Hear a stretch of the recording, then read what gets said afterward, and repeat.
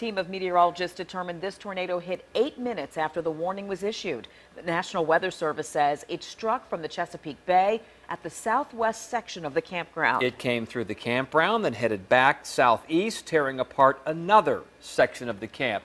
Chief Meteorologist Don Slater is here. And Don, 8 minutes, that's not a lot of lead time. No, it's not a huge amount of lead time. The average across the country for tornado lead time since the advent of Doppler radar is about 13 minutes.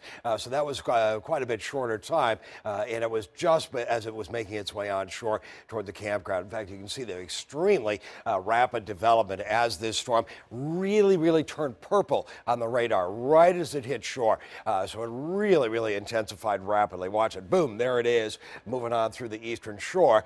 And we have what's been going on with the storm, what happened with that storm. There is the path of that tornado. It was an EF1 with 100-mile-an-hour winds, 150 yards wide, and an 8-mile path from offshore through the campground across Highway 13 and to the other side.